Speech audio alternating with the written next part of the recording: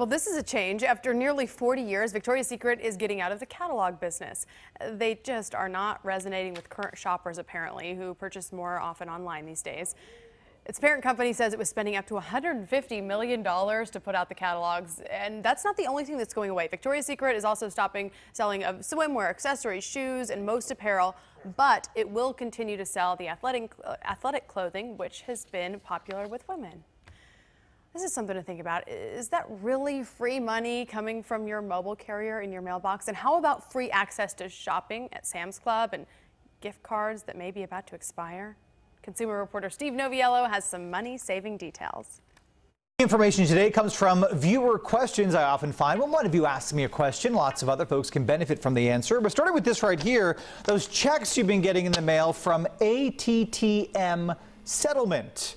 Are they valid? Take a look at the video we've got for you. Yeah, these are the checks from the AT&T Mobility Settlement. Now, this is not an admission of guilt on the part of AT&T, but instead, you are part of the settlement if you paid taxes, fees, or surcharges to AT&T Mobility on internet access through either your data plan on your smartphone, your laptop Connect card, or maybe a pay-per-use data service on bills issued from November 2005 up to and including September of 2010. Now, the amount of money that you'll get back is based on how much money you actually paid in. Mine was for $16.43, and you can bet I cashed every cent of it. The checks, by the way, come from Central Bank in Jeff City, Missouri. Next up, one of you wants to know, Steve, I love shopping at Sam's Club, or at least the idea of it, but I don't like the idea of the membership fee. Is there a way around it?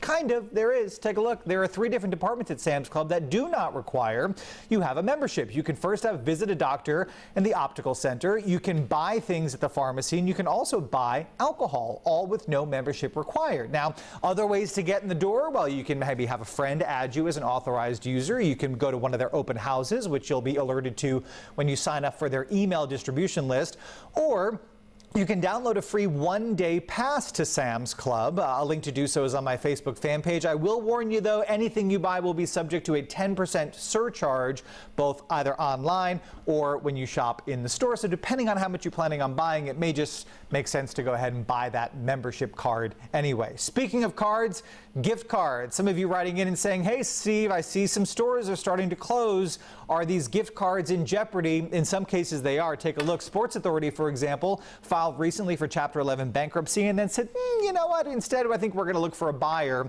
And now some of their stores are closing, so you're going to want to use those gift cards. American Apparel just emerged from bankruptcy protection, so maybe use that sooner rather than later.